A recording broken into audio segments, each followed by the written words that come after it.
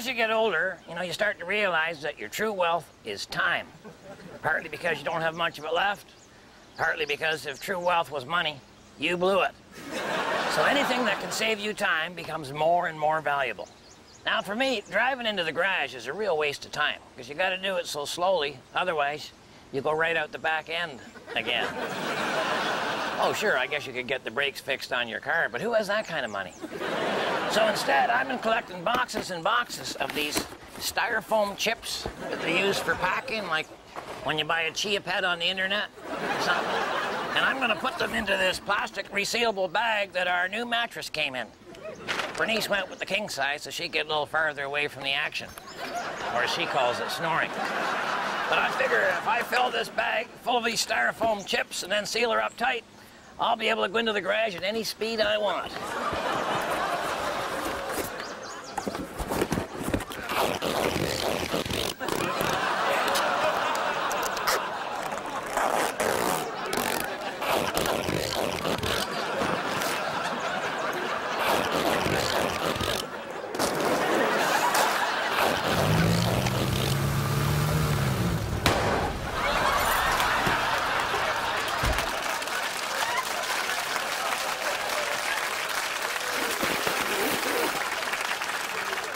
Might want to take off the hood ornament first.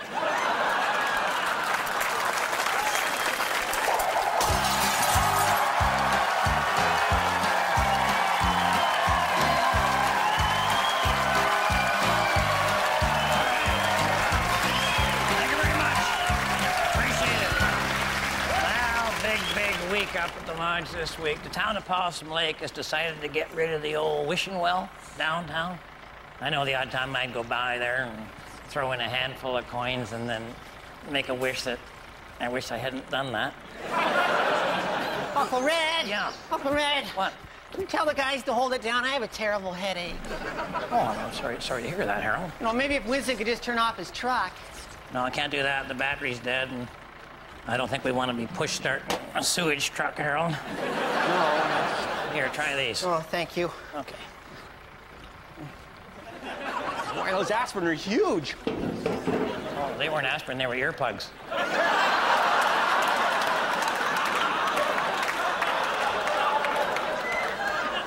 right. What's that? Oh, there's some coins we took out of the wishing well. We made kind of a late night withdrawal last night. Oh, sorry, Harold, sorry. And you know what? That's just a spillover. We sucked most of it up with Winston's truck. All right, Winston, let her go.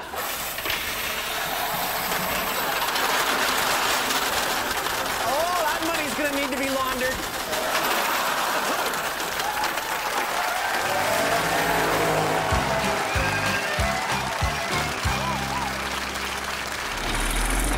It's time for the Possum Lodge word game!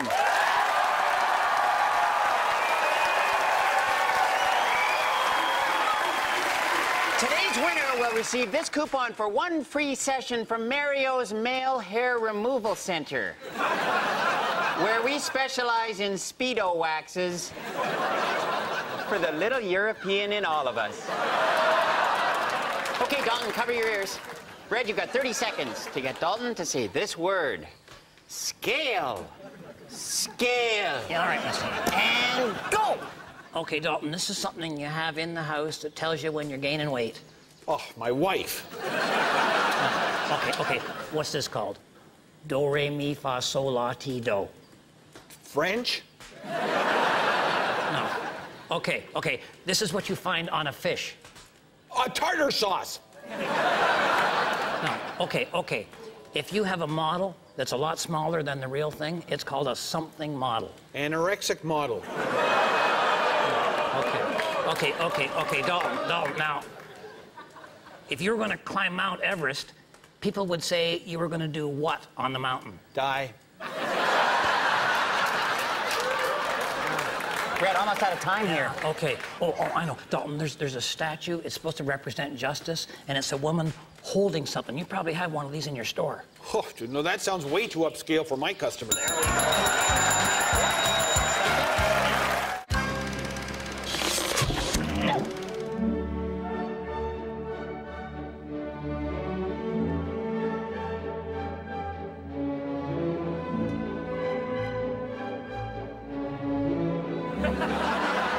Rothschild Sewage and Septic Sucking Services.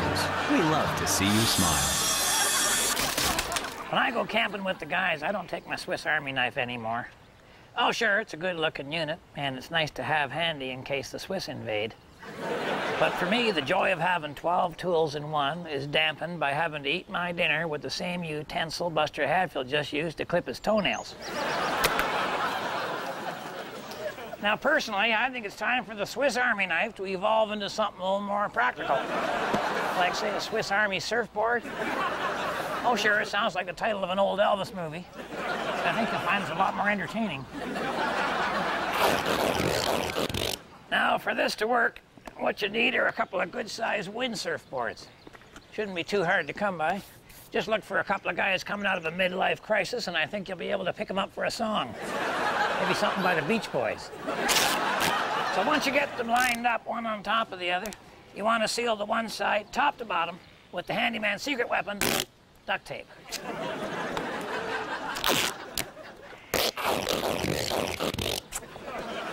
And there you go. Now all you have to do is secure the open side for easy transportation. You might want to do that with some type of a rust-proof graphite metal hasp. I would do it with another piece of duct tape. Now I know what you're thinking. Oh, sure, it's a good-looking unit, Red, but how do I get all my camping gear in the car? Well, that's the beauty of it. This is your camping gear. This is all you need.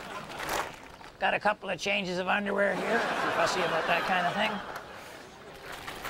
There's your knife and your forks and your spoon, and a big enough slab of beef jerky that you'll never need any of them. But there's more. So much more. Your bedroll.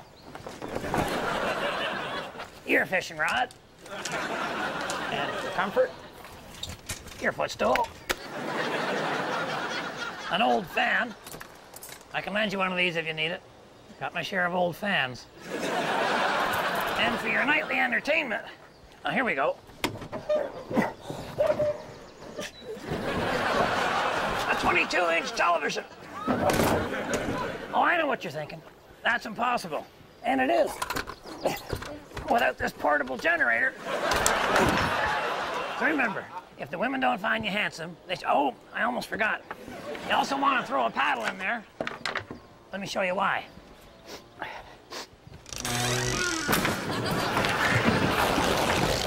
It's not just a Swiss Army surfboard, it's also a Swiss Navy surfboard.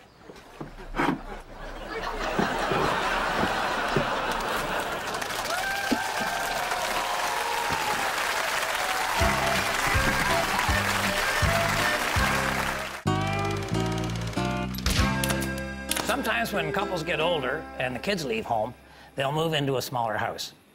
Usually, it's the wife's decision. You know, one day she'll turn to her husband and she'll say, "We really don't need all this space anymore." And the next thing you know, there's a sign on the front lawn and a guy in a mint green jacket is walking strangers through their kitchen. Most men fight the downsizing. That's because the phrase, "we have too much space," is outside of their vocabulary. Men don't have too much space. Men don't have enough space. Ever. We've spent a lifetime hunting and gathering a basement full of bounty. We're darn proud of it. That's why your husband needs to keep the Fun Fur futon from college, and the Boxcar Willie 8-tracks, and that World's Greatest Lover t-shirt he got 20 years ago, which was a rough guess then and is right off the radar at this point. See, the smart wife knows that moving into a smaller house is the only way to get her husband to ditch all that crap. Because given the choice between move it or lose it, a guy my age will always choose to lose it. We're just too lazy to pack it up and take it somewhere. So let somebody come over and haul her all the way to the dump. That's where most of it came from in the first place. Remember, I'm pulling for you. We're all in this together. Rothschild Sewage and Septic Sucking Services. We're everywhere you don't want to be.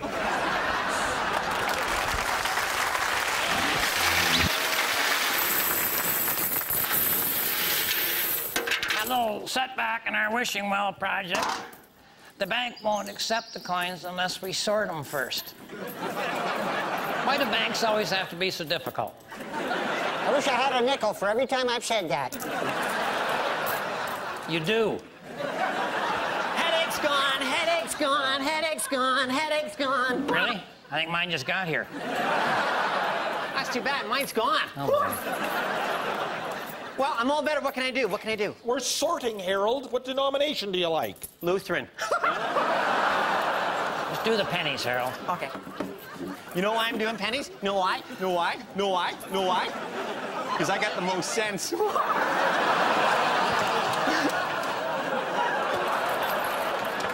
it's still early. Where's the coin tubes? You gotta roll the coins. The banks won't take them in these bags. Why not? That's the way they give it out. Yeah, but Mike, don't forget you have that Smith & Wesson ATM card. Harold, are you saying we have to roll the coins as well as sort them? Oh, yeah. Wait a minute, wait a minute, wait a minute. Who has more money than a bank? Celine Dion. The Port Asbestos Casino. Hey, that's right. They'll sort it for us. Let's go. Great idea. Mr. Green, I can help you get there, but I can't technically go into the casino for another 30 days. All right, then. Bring all the coins, Harold, will you? Yeah, okay. There's one that fell on the floor here, too. I'll get that one. Yeah. Gotta get them all. All right.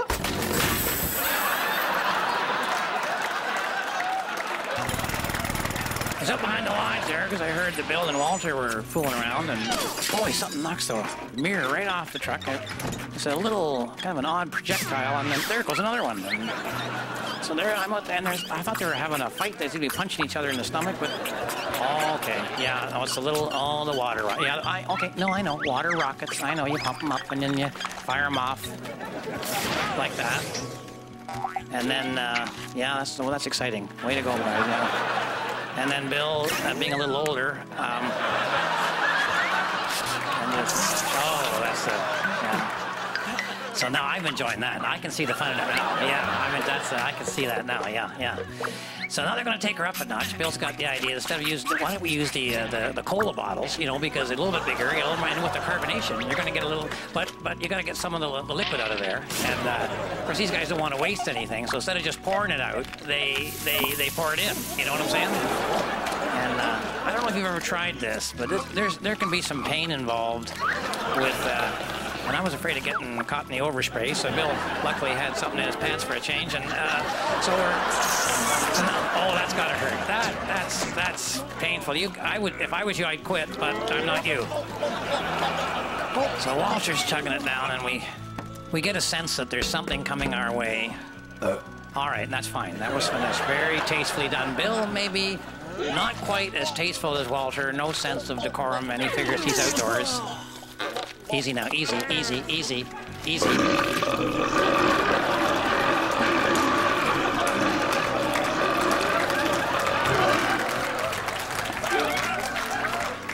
right, I think I'm just going to step back a little bit.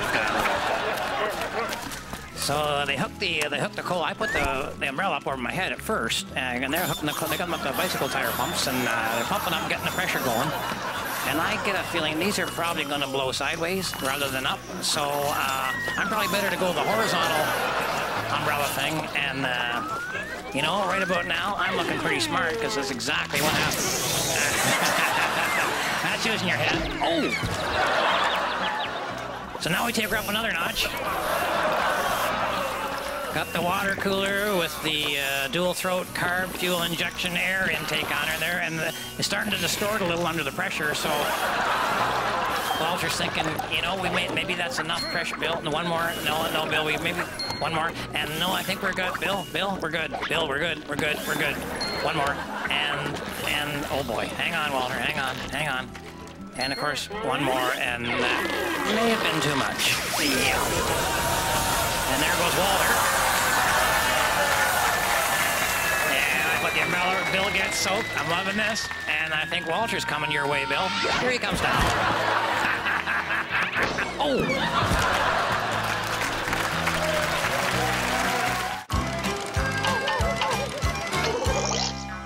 Today on Talking Animals, local animal control officer Ed Frid is here to tell us all about spiders. Yes, that's spiders. No,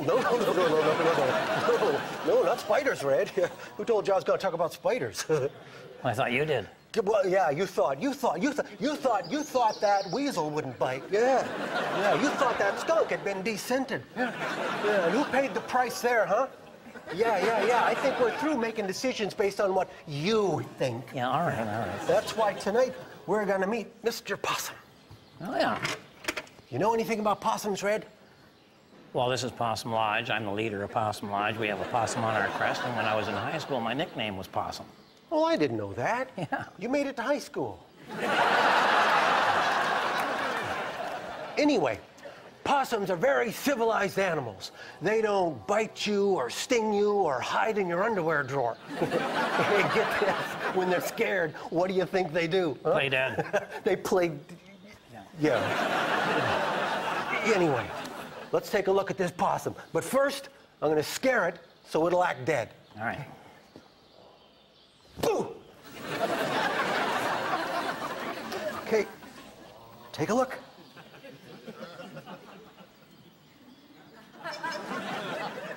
I know something else about possums. They need air.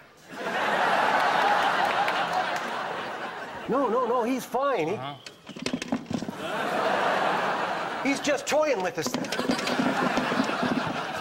I think you're going to have to resuscitate him, Ed. What are you suggesting, CPR? No, how about mouth-to-mouth resuscitation? Huh? Hey, folks, you want to see Ed perform a miracle here? Huh? Come on, Ed. There you go. And just small puffs now. Don't inflate them.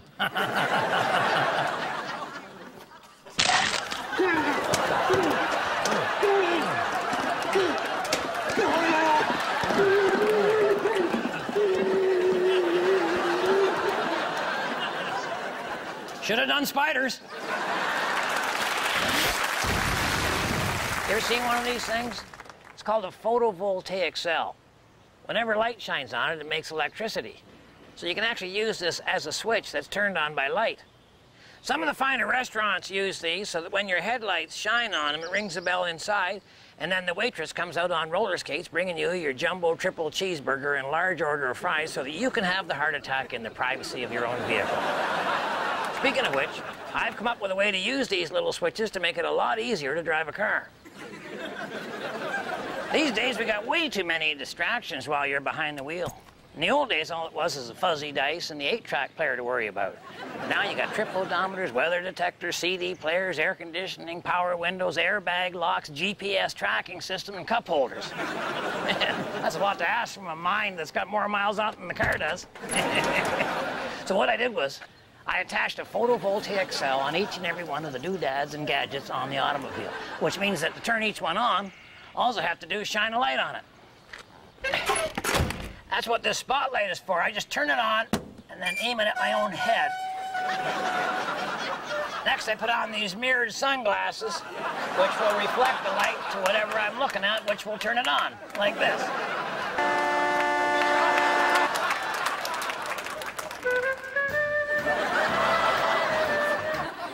And it's just that easy. Oh, sure, you get the odd headache from staring into a blinding light all the time you're driving, but I'm sure you'll get used to that. Oh, geez, a hornet.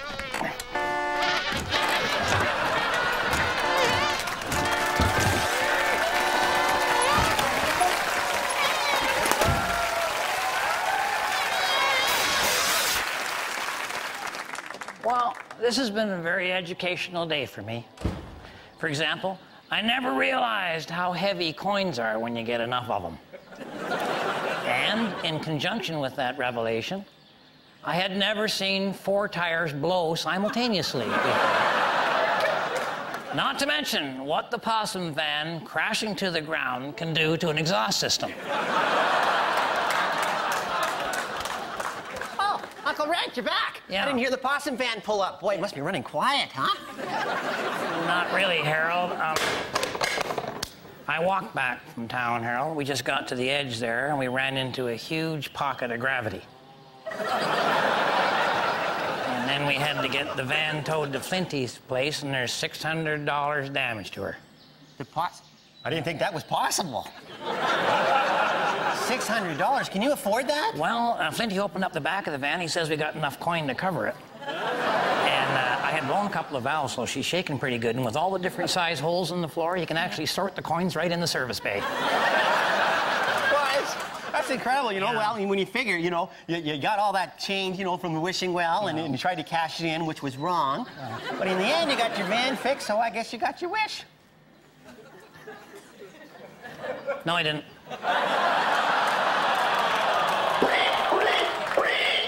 Meeting time. Yeah, you go ahead, Harold. I'll be right there. My headache's back. Oh, yeah, okay. Well, then my work here is done. My wife is watching. I'll be coming straight home after the meeting. Okay, maybe I never got my wish to come true, but hey, thanks to me, neither did your dad. And to the rest of you, thanks for watching. On behalf of myself and Harold and the whole gang up here at Possum Lodge, keep your stick on the ice.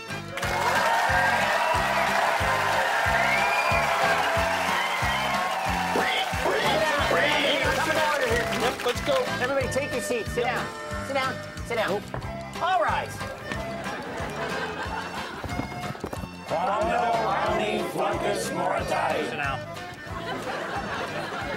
Bow your heads for the man's prayer. I'm a man, but I can change if I have to, I guess. Okay, guys, Winston tells me he's still got a bunch of coins in the tank of his septic truck if any of you want to go sniff them out.